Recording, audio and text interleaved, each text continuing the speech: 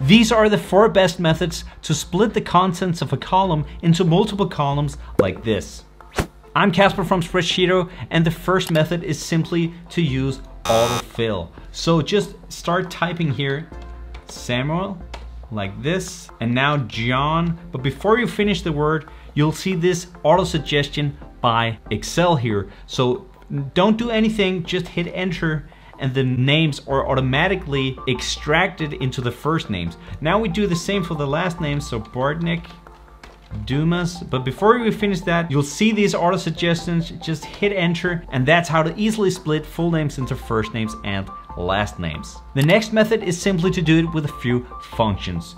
And to split these product keys into the local codes, which are the first 4, and the specific codes, which are the last 7, just use the left function here and select this and type in the number of characters you want to extract from the left of the product key, which is 4. Hit that and copy that down, and that's how to easily subtract the first 4 characters. Now let's do it again for the last 7, and that you can do with the mid function. And the mid function extracts text from a certain position and then X characters. So the text we want to extract from is the product key here. So the starting number is actually position number 5, because that's just after the first 4. And the number of characters is the number of characters we want to extract, and in this case it's 7. But you could also just write 100 here because there are nothing after the 7. But just for good measures, write 7 and hit enter, and that's how to extract the last 7 digits from these product keys. Now, before we raise the bar here, please click the subscribe button below if you like this video. Alright, so we're gonna do this with the text to column functionality in Excel. And we're gonna use that several times to split this into the first 4, the mid 4, and the last 3 digits. Now select the data you have here, like this, and go to the Data tab and hit Text to Columns. This guide will take you through the process, but there are 2 main ways of doing this: delimited or with fixed width. Fixed width are for columns where you know exactly where everything is. And in this case we actually do, but I'm gonna show you the other way anyways because that's more flexible. So delimited, go with that so we can select where exactly this column will split. So click next, and now you can actually choose how to split the column. And in this case we want to do it with not the tab, not a semicolon, not a comma, not a space, but with an other delimiter. And in this case that's the hyphen. So hit that, and now you can see in the preview that it actually splits correctly. So before we hit finish, click next, and forget about the date formats and stuff like that. That's not important for this, but choose the destination of where you want these results to be. If you don't select anything here, it will simply overwrite the original data. But we don't want that right now, so I'm gonna select this and select this cell because I want it here.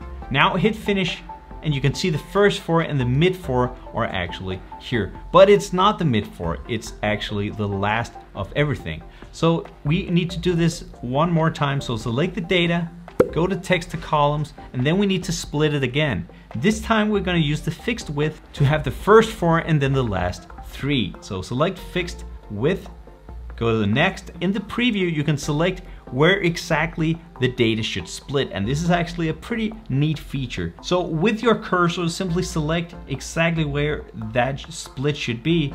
It's not here, it's not here, it's actually here. And every time I select this, another error appears. That means that it will split all these times, and that's not what I want. So I'm gonna double click the lines that I don't want, and you can see the little guide here that tells you what to do. So double click this, got it now. Okay, so the first 4 and the last 3, hit finish, and there you have it. That's how to do it with the text to column feature, which is pretty great.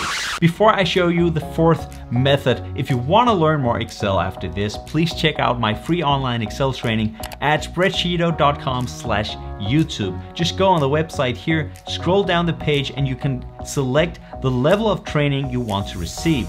So if you want to learn macros, for example, go here and click the button, enter your email address, and I'll send it to you.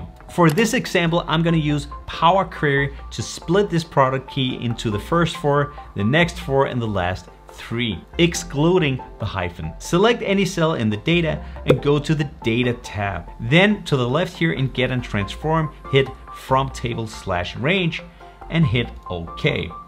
Now this is Power Query, and it's really insanely good. I'm not gonna dive deep into Power Query here. I'm just gonna show you how to split columns with it.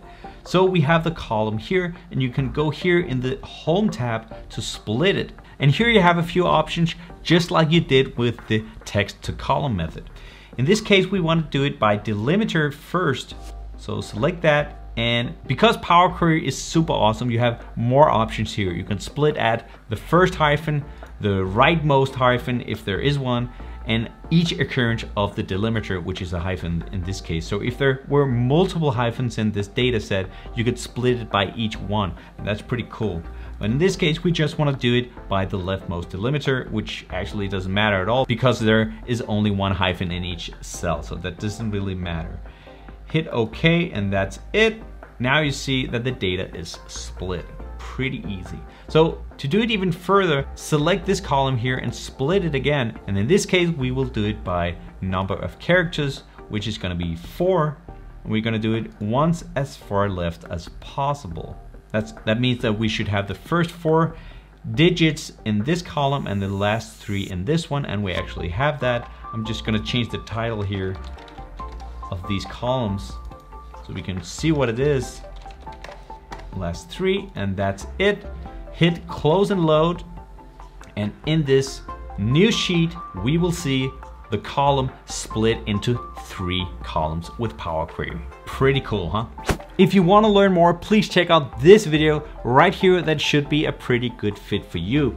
Thank you so much for watching, and I'll see you in the next one.